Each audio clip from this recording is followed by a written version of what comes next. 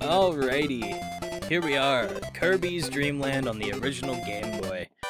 Coming at you in one solid half hour. Here we are, Stage 1, the Green Greens. Obviously an iconic theme for most platformers is to have, like, your green hill zone, your lush lands, whatever you want to call it. And Kirby is no different, as you can see. You know, one aspect that I wasn't expecting playing this game was falling in love with the music. I just didn't expect this game to have such solid music, especially for 8-bit, which, don't get me wrong, okay, I enjoy me some 8-bit music, okay? But I prefer 16-bit just a little bit more. Nothing against 8-bit music, it's just I feel that 16-bit music is a lot more... It's a lot closer to a proper not composure, but composition. And a lot of times 8-bit sometimes it sounds like really good music, like here, but sometimes it just kind of feels like noises. It doesn't really, you know, sound like anything, which I have a similar complaint of dubstep, but that's for a different video. Different video altogether. I have a friend who loves dubstep, and quite frankly, I don't get it, but to each their own. If you enjoy dubstep, you enjoy dubstep, and you should keep enjoying dubstep.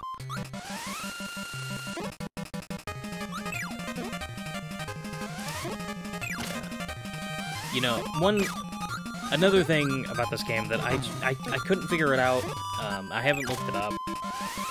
I'll probably leave like a thing in the description.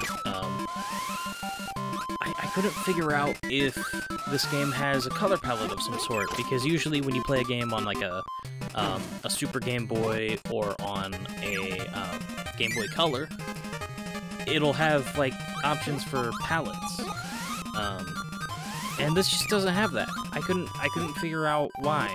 I wonder if like maybe just when they were making the game, it was maybe so early on in the Game Boy. I don't remember what year this game came out. I think it was like 91, 92, so maybe. I do know that Kirby's Adventure, which I have a copy of, I do know that game was like tail end of the NES.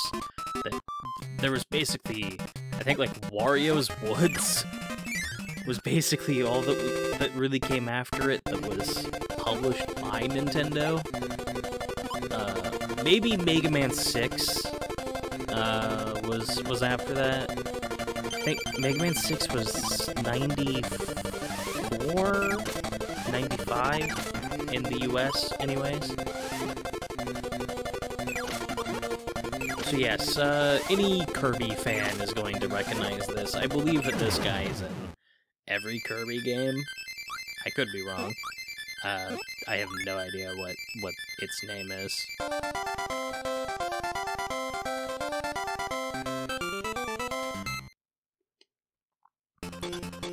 Other than this game, the only Kirby game I've ever really played was Nightmare in Dreamland on the Game Boy Advance. This is a series that has basically subsisted almost entirely on its mobile exploits. You had the Game Boy Advance games. I think there was a Game Boy Color game. Like, you have Kirby's Adventure, which is the NES game, of course, and that's where Kirby gets his power-stealing ability, which is what makes Kirby unique, which is just crazy to think that the first game doesn't have that. But this game is unique in that you're sucking up villains, and spitting them out. Spitting them back out at each other. You're fighting fire with fire, which is a cool concept. And you could tell that they really wanted to expand on it. I wonder if they had the idea to do it in this, but they the Game Boy maybe just didn't have the processing power, or they couldn't figure out how to do it on the Game Boy or something. I don't know. That would be an interesting question for an interview with Sakurai. Yeah, this guy, I've noticed he doesn't really go past the, what's it called? The little, like, overhang. When you're fighting them.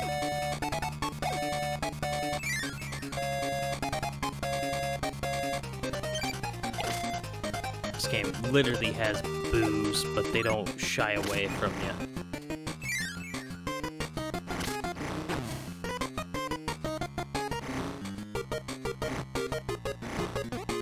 There are 2 power-ups I found. I don't know if there's more. I think there's really only the 2, and they both do the same thing. Just one functions while you're, you know, walking and running around, and the other functions when you're, what's it called? Inflated, floating, whatever. Which, speaking of, you'll see me sometimes inflate and start floating around. And you'll see me doing it at a time where it just doesn't make sense for me to do it, and that's because my D-pad on my Xbox One controller that I was using to record this, because while I do have the cartridge, I don't have, like, a Super Game Boy for the Super Nintendo to, like, record the game on, so I had to emulate it, of course. But there's a weird thing going on with the D-pad for that controller, where whenever I press right or left, it also doubles for up, which is just really weird. And it really only happens on the Game Boy emulator I use. I wonder if it's the emulator I use, if I should, like, try out a different one, try out, you know. I'm using one that's, like, 12 years old now, because it's just been so reliable and consistent, whereas I've seen too many emulators just not be consistent. And quite frankly, I don't like updating things. And there is one of my several deaths in the video. I did cut out my game over. It doesn't happen here. It happens when I'm fighting King Dedede at the very end. I just wasn't expecting King Dedede to be such a, you know, boss. It kind of just came out of nowhere, because all the other fights were frankly piss easy. Like, this one was only difficult because it just confused me on the best way to go about dealing with it. But once I got the hang of it, it was super easy. And you'll see during the boss rush, you'll see what I'm talking about, where I just completely demolished this guy, no problem. Because I figured out how to, you know, game the system on him, basically. Overall, this game's not very hard. I mean, for fuck's sake, I cut out like 6 minutes of video. like the game is not that hard. It's actually kind of insane how easy the game is at times. But I don't hold that against it, because this is an original Game Boy game. So being easy and something quick that you could play on like a car ride is what those games subsisted off of. So I think that it's perfectly fine for the game that it is. I don't know how much this game was at retail. I paid about $25 for it 4 or 5 years ago. I don't know what the game runs for now, but I bought it off of, it's the same guy that I bought Kirby's Adventure from.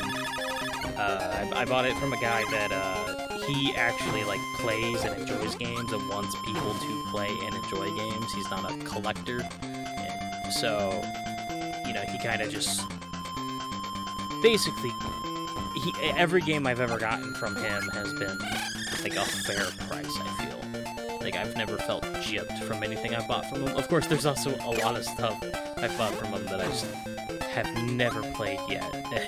we'll definitely try to cover some of those, because I kind of want to use these videos on the channel to kind of work through some of my backlog. I've had games on my backlog for fucking years that I've just never touched, that I really want to play, but I've just never had an excuse to in any capacity. And I think, honestly, it's kind of dumb to need an excuse to play a game. Like, just, it's entertainment. When you have the time, you just play. But, you know, there's always another game that I want to play. There's always a different game.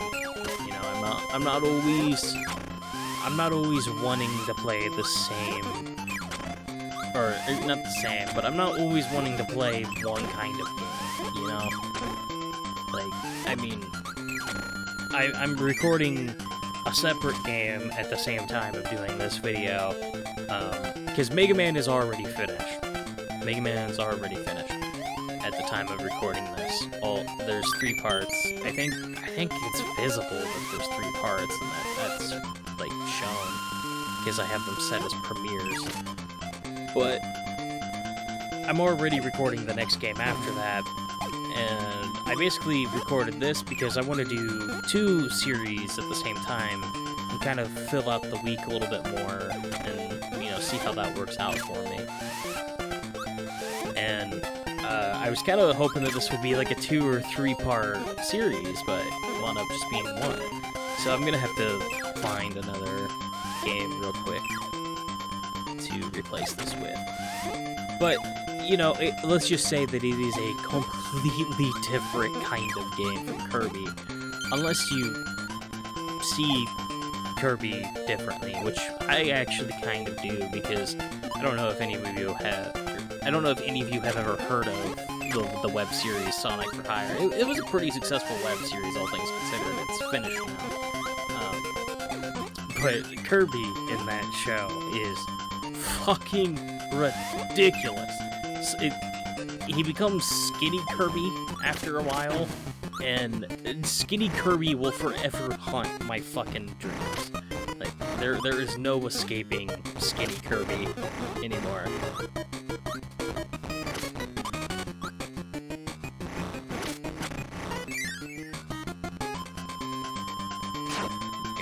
Another 1-up and some health. Yeah, the stars here, I think, are supposed to help you realize that that's water and not, like, a damage thing. I think that's what it's for. I couldn't quite figure it out. But yeah, it is water. That's what it's supposed to be. Just another reason why I wish there was a palette for this game. I don't know if there's like a fan palette that you can use like on an emulator, because I know that the emulator I use anyways is capable of doing that.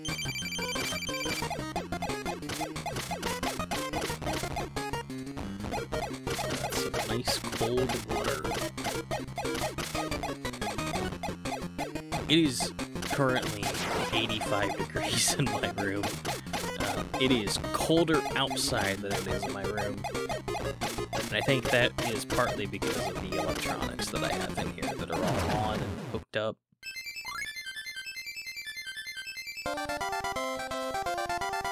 You know, I don't know, is this game on Nintendo Switch Online with the, like, expansion pack?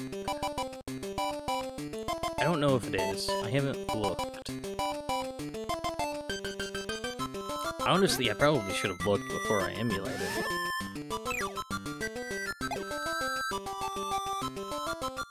Yeah, there are also times where I feel like my hitbox should have been hit by things, like, very, very much, and it just doesn't happen. Yeah, here I'm learning that you can't suck up these, like, I don't know what they're supposed to be, floating Pikachu heads. Later on, I learned that you can't be too close to them, because if you're too close to them, they blow up and they will damage you. And I died to one of them later on. Yeah, these guys come down on their umbrellas. I remember there's a scene where Kirby, like, sucks up one of the umbrellas and gets the umbrella power and then just fucking mashes a guy to death. And the guy's like screaming like, oh, it's such a beautiful day. Oh god, why are you killing me? Why? And Sonic gets creeped out by it and runs away. Sonic for Hire is fucking great. You guys should really go watch it. After this video, of course.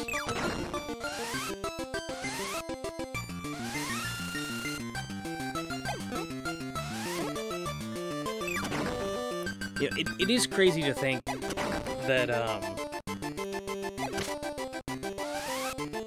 because I think Sakurai is the guy that does Smash Bros. So it's crazy to think that he went from cutesy, you know, cartoon-ish kind of platformer to, you know, people punching each other off the face of existence in a multiversal clash.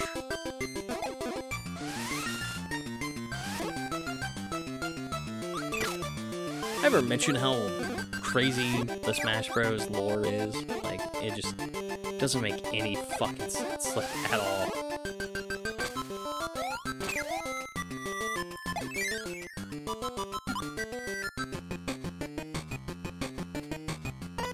And here we are, we get some health pickups and a 1-up here, but right before the boss fight.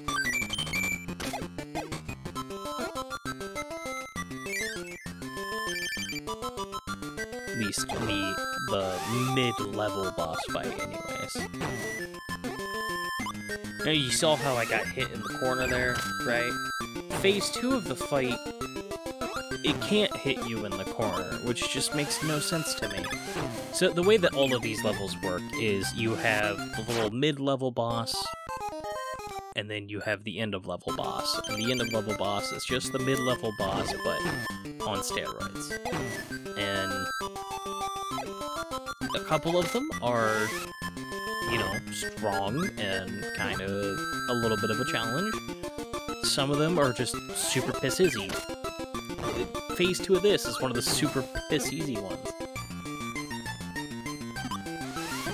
Because it doesn't move as fast. At least it doesn't feel like it does anyways. And I feel like its hitbox, even though the sprite is larger, I feel like the hitbox is smaller. Which is just weird.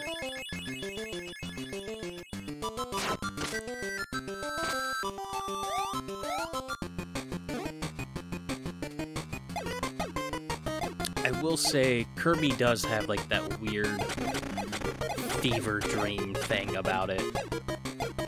You know, where it just doesn't make any goddamn sense what's going on. Ooh, sorry, that was a hiccup. But it's one of those things where it just, most of the time, it just makes no goddamn sense what the fuck is going on. Which I think kind of helps the series. Now here, I feel like you only got that power-up for the sake of getting you through this quicker. Because you have to destroy these in order to get to the other side.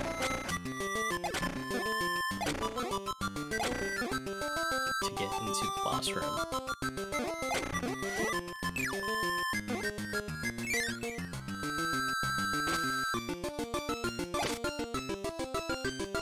Or, I guess this is the room that you get to the boss room in. Yeah, we are getting pretty close to the end of the game here. I think really all that's left after this is just the King Dedede boss rush and boss fight.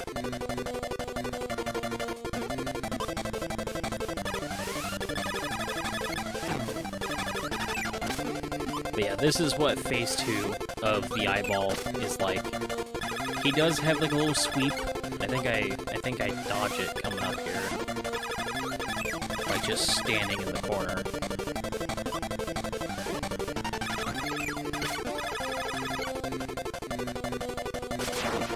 Yeah, see, I just dodged it by going to the corner. You couldn't do that in Phase 1. there, you know, I take care of them. I only have one bit of health left, though.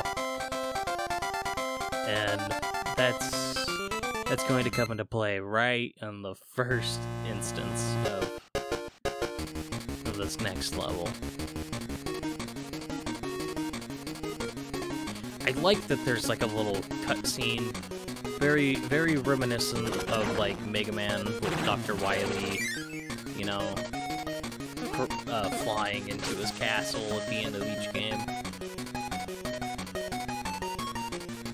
Spoilers for some of those, but yes, those aren't really some other guy. It's always Wily in classic Mega Man.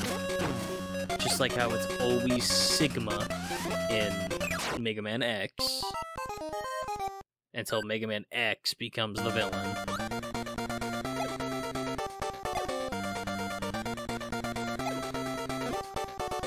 That was when I realized that it's not just a boss rush, you actually have to go through a bit of a level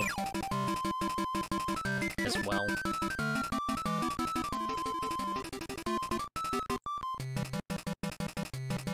And when you pick up these other Kirby's, Kirby clones, Kirby puppets, I don't know what the fuck they're supposed to be, but when you pick them up, it eliminates every other enemy on the screen.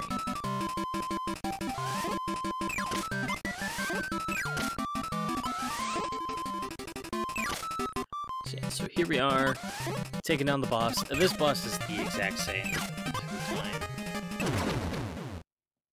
There's no variance with him at all. I remember him being the exact same fight in Nightmare in Dreamland.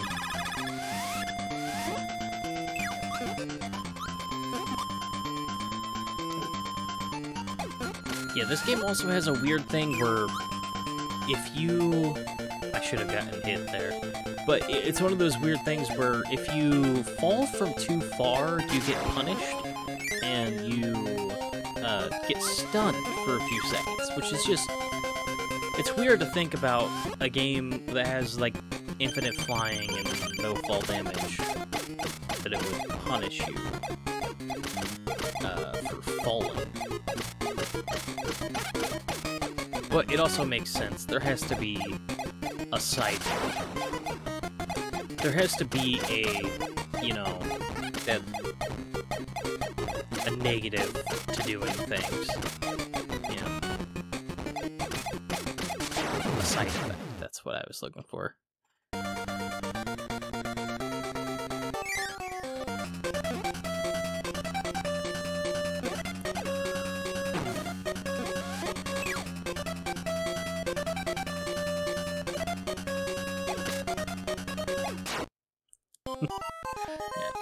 There we go. Dying again.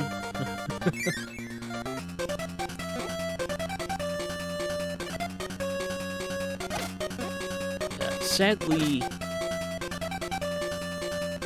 this game is just too short.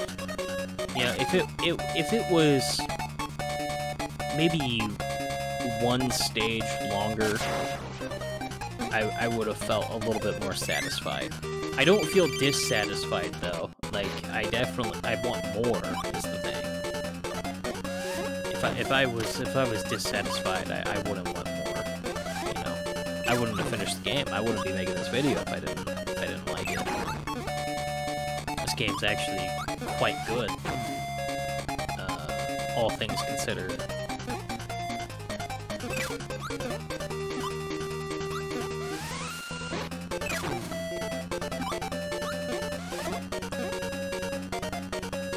So basically, the easiest way to do this is to not attack him on the top or bottom level, and instead grab the thing and drop down to the next level, and then if he comes on your level or the level below you, then you want to drop down or jump up, wait for him to pass, shoot him in the back.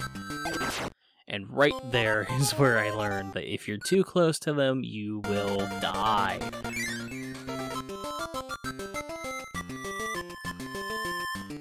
you can see, I do know that if you fall too far, too fast, that it will stun you. So I do stop myself from just falling continuously. I also don't know if I'm falling down into a pit or not, so I don't want to just continuously fly downwards, you know? So here we are again, back with the eyeball. It's a little bit harder this time because he's a little bit faster. His pattern is kind of, it's like it's on 2 times speed.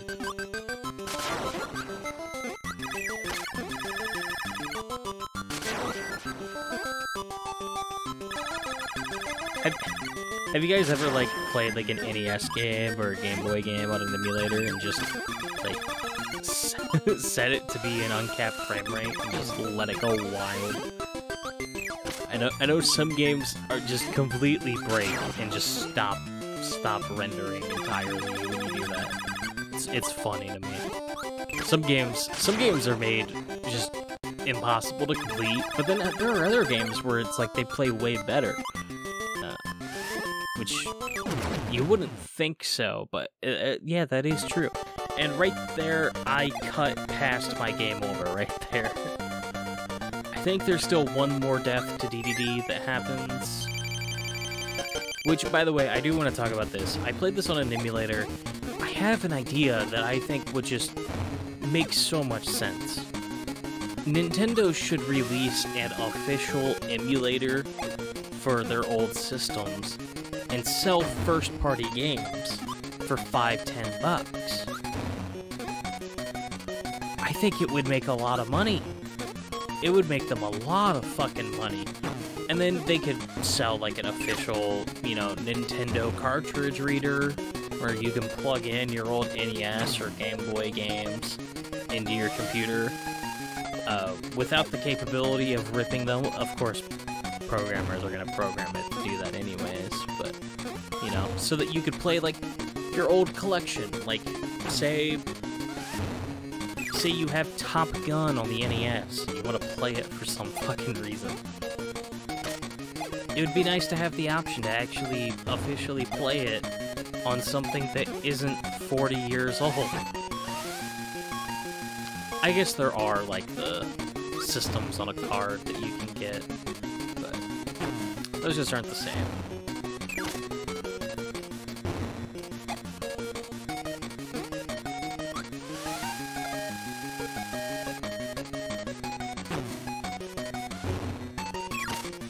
I mean, emulators aren't the same either, but I would much rather play on an emulator than on, like, a cheap Alibaba, or not Alibaba, AliExpress, you know, system on a card piece of shit sold by Soulja Boy, you know? So anyways, this fight, basically, the way that I figured it out was it just dodge the hammer attacks completely and go for when he jumps. I don't know if there's like a specific way to trigger the jump attack, but I do know that there's like another way to, you can like feign the hammer and force him to attack with the hammer early, step back and take it, but I wasn't having any fucking luck with that at all, so I just didn't bother, and instead I just opted for flying over his head.